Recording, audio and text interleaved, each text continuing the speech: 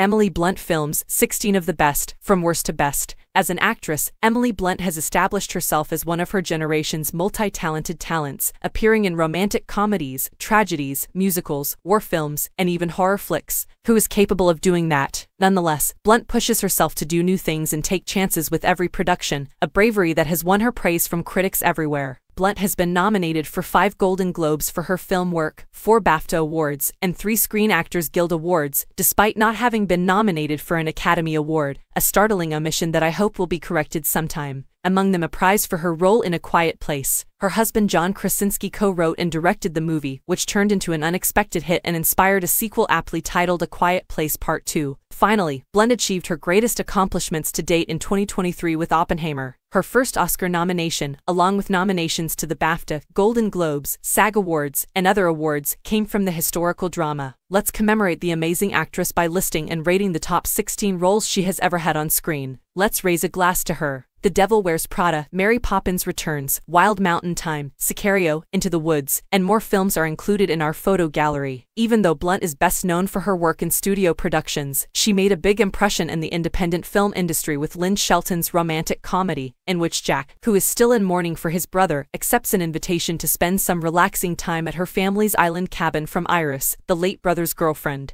When he gets there, he finds that Hannah, Iris' lesbian sister, already resides there. Then chaos breaks out when Iris unexpectedly appears the following day.